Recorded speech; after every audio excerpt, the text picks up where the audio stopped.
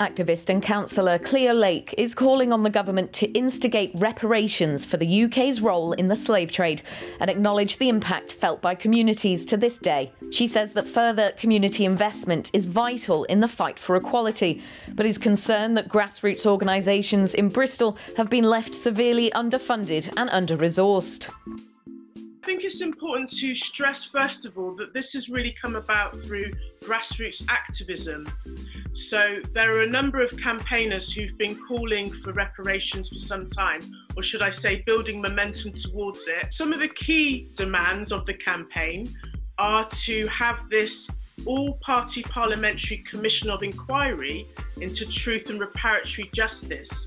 So that is a lobby towards the government to form this commission, which has not been done before.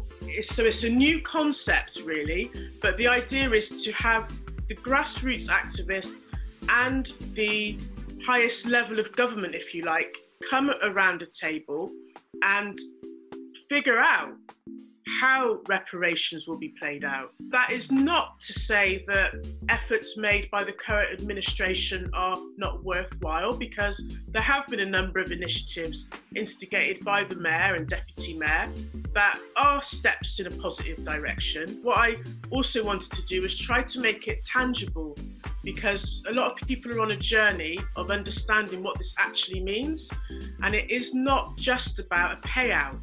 That is an element of education, that the monetary element shouldn't be played down because it is going to be part of it, but it's more than that. It's trying to heal the harm that's been done and continues to be done, and trying to repair from it.